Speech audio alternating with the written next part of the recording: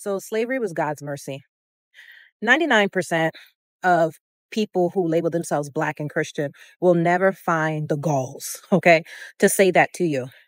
Because again, we care more about appeasing man and we care more about man's opinion of us than we care about the truth and standing in the truth of God's full authority. All right. So this is why the pastors and the preachers and all these things, they seem so ineffective when it comes to the things of God. And it feels like they're just blah, blah, blah, blah, blah. Because even though they're speaking truth, they're not breaking you free from the real bondage that you're in. And the real bondage that you're in is one of unforgiveness and one that you truly feel like the biggest victim on the face of this earth. And you've gone through the worst atrocity ever and God has not made it right. And you actually have God on trial. And this is why so many of you guys are walking away from the faith or considering walking away from faith, or the enemy can manipulate you guys to think that God is useless in your life because you actually have God on trial, because that's how innocent you think you are. And that's how evil and wicked that you think God is, that he will cause harm to come to your ancestors that affects you to this day. And whatever this experience was not justified. And I am here to let you know without a shadow of a doubt that slavery was God's mercy. And don't worry, I'm going to explain it to you.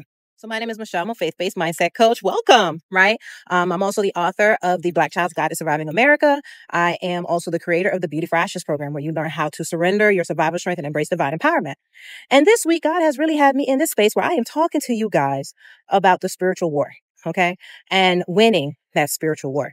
I haven't talked about Black things in a while. After I wrote the Black Child's Guide to Surviving America, I felt like that was my final thing where I said, I've said what I need to say. And then I moved on to helping people break free from these limitations. And this week, the Lord's like, nope, talk to them about this. So hi, I am here on your screen. So I know you probably are pissed off at me right now and you're feeling some kind of way. I get it. I understand where you're coming from and I know why you're triggered, but I'm not here to play games with you. So let's walk through it.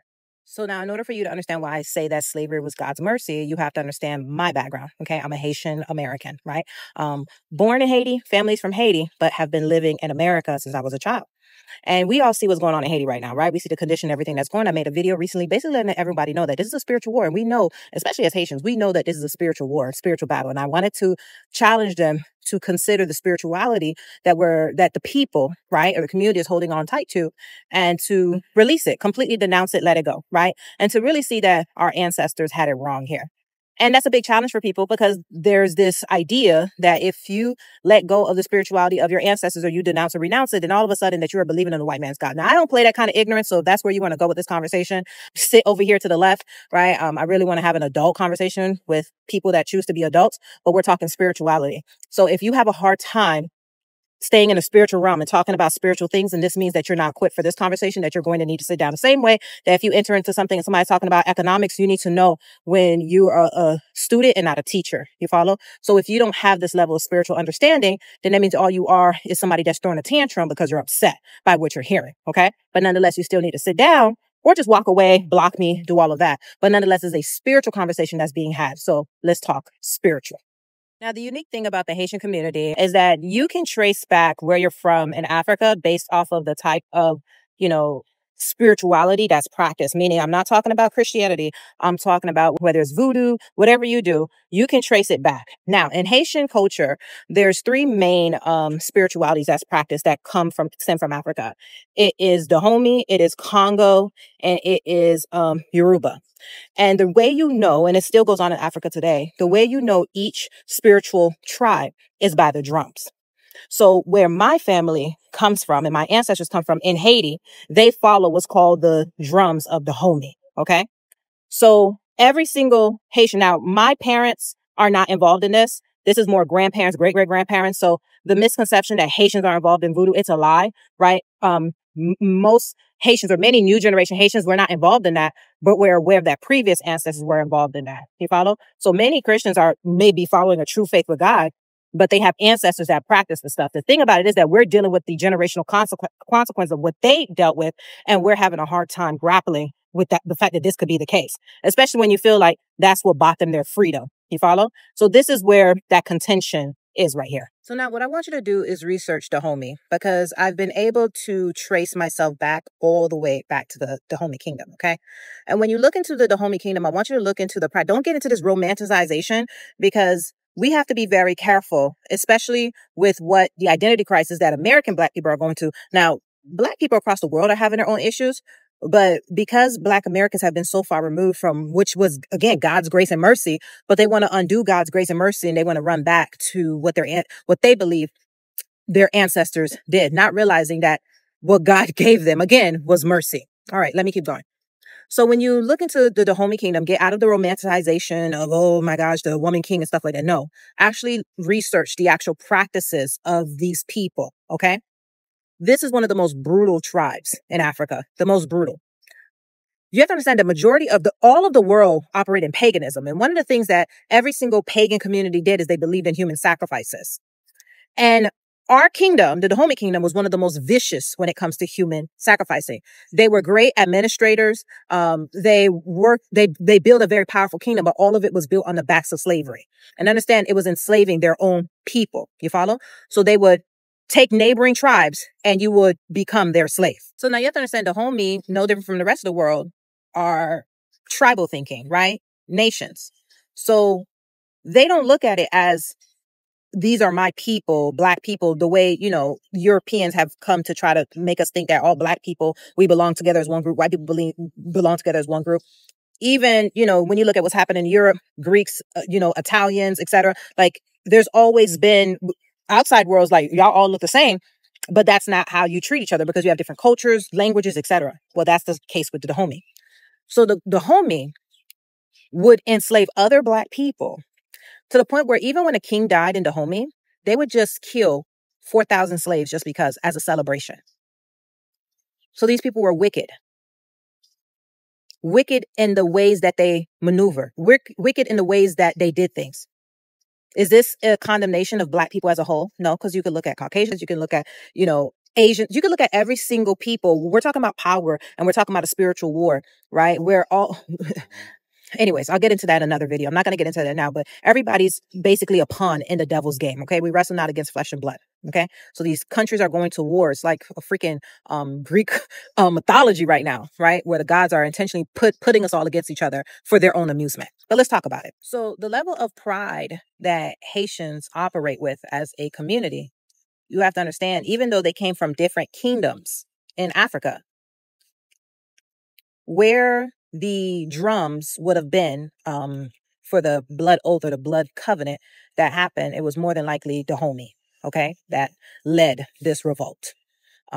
Yes, there's character players, but I'm talking about the spirituality. What drums did they play? Okay, because those, and I haven't confirmed that. I do want to say that because, again, the three main drums are Dahomey, Congo, and Yoruba, but the area in Haiti where they did this thing, it's closer to where that Dahomey temple is, basically.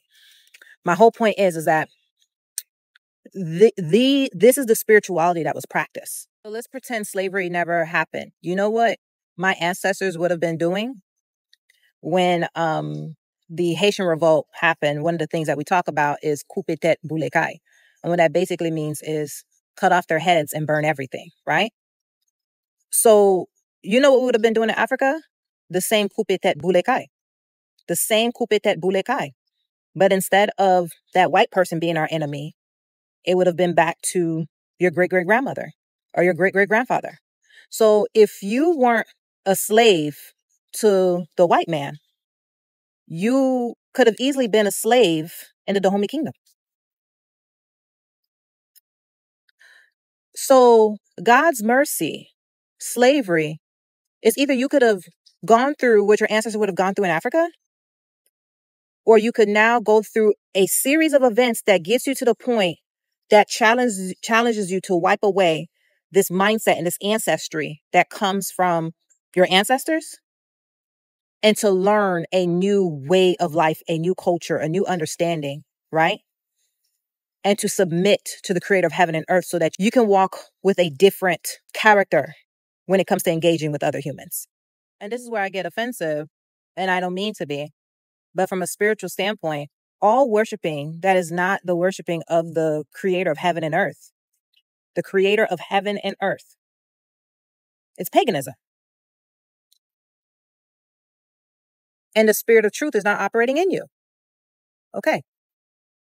So then now we're trying to be told to go back and hold on to a spirituality that will cause my ancestors to do that to people. We're talking human sacrifices. And this is not just, again, a black thing. This is when you look at even Europe, their paganism, a lot of human sacrificing. Guys, the paganisms, if you go back to the cultures of everybody, the paganism that we guys practiced was evil. So then now, if the things that we love to do as a Dahomey people was to enslave, is that how we build our kingdom? We love enslaving people. We felt almighty and powerful through this method. And now we got to feel how it feels to be what we did to other people. So even though I may feel some way about how my ancestors in Haiti were treated 200 years ago, talk to another person in Africa that was non-Dahomey 400 years ago, for example, and see how they feel about the fact that the descendants of the Dahomey people are enslaved. Those people will be cheering and saying there is a God. Those people will be cheering and saying finally they felt what they were doing to others. God don't miss. So I had to denounce and renounce all demonic covenants and curses that would cause me and my lineage and my ancestors to be paying a spiritual debt for that. And many of you guys, black, white, Spanish, it doesn't matter, guys. You know, these races are dumb. These colors are dumb, right? So whatever crayon box color you want to identify as, we all come from ancestors that have practiced some paganism that carries spiritual debt. And you might want to judge mine and look at mine and saying, but yours is real bad. Listen, I'm not worried about what you think about what my spiritual debt looks like. What you need to be concerned about is getting your spiritual freedom.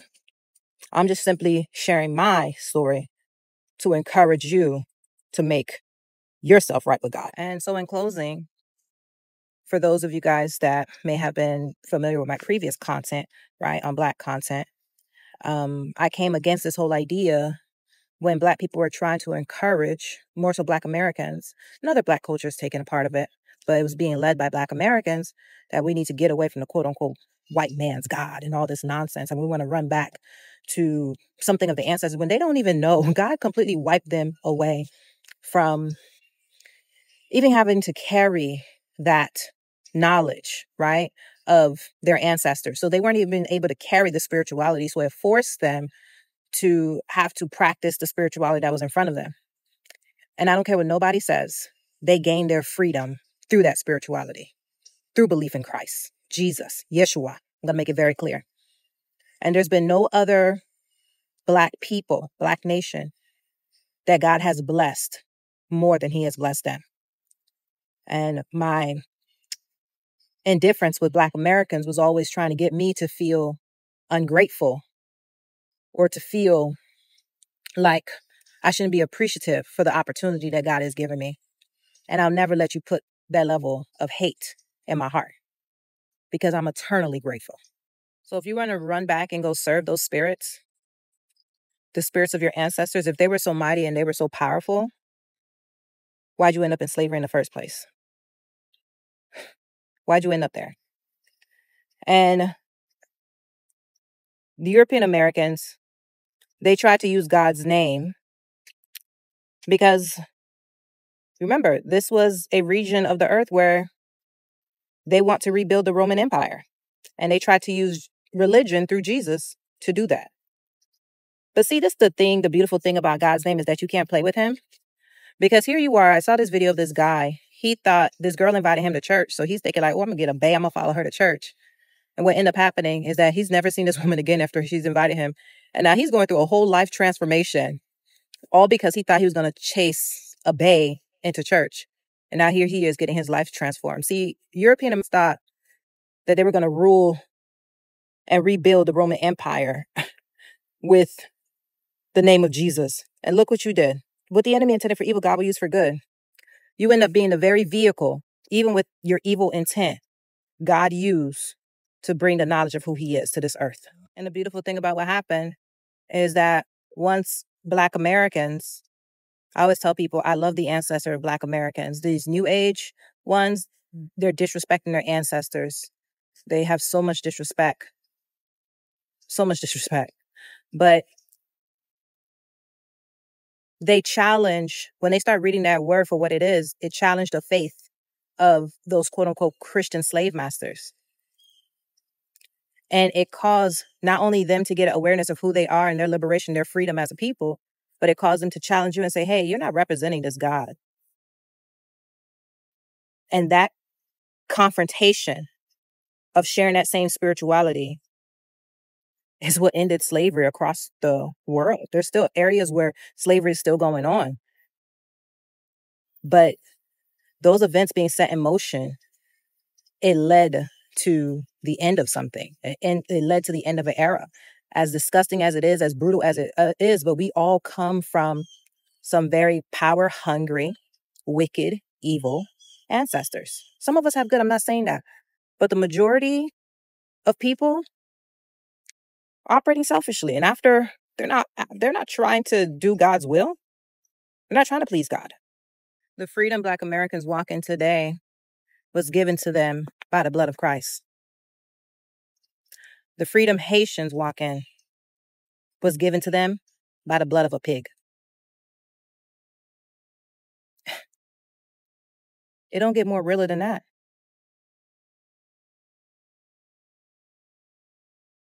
It don't get more realer than that.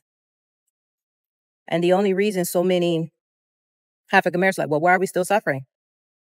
Is because you have leaders amongst you that don't want you to have the full knowledge of truth and the full knowledge of who you are, meaning, and what God sees about you. You're struggling with your confidence. You're struggling with your self-worth because there's messaging out there that has been, again, that's why I wrote the Black Child's Guide to Surviving America, to make sure, especially as immigrant people, I learned that there's a messaging in America, a political messaging that tries to attack your self-worth and try to make you think that you're less than and you're nobody because you're Black.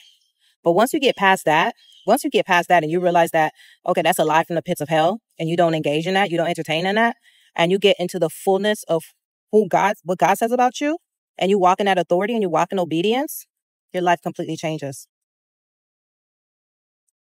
I'm grateful. Again, this was all God's mercy. So I, Michelle Maiden, I'm a generational curse breaker of a spiritual debt that at minimum, I'd say is at least 500 years old. You really think I can pay 500 years worth of debt? I could barely pay the debt in the few decades I've lived on this earth. So you can act like you don't need Jesus. But who's going to pay that spiritual debt for you? I love y'all. Get in the comments. Let's talk about it. Disrespectful people will be blocked. But this is the beginning of an important conversation that leads to your breakthrough. And I am happy and blessed and privileged to get you there in every way that God has anointed me to do so. Have a good day. Bye.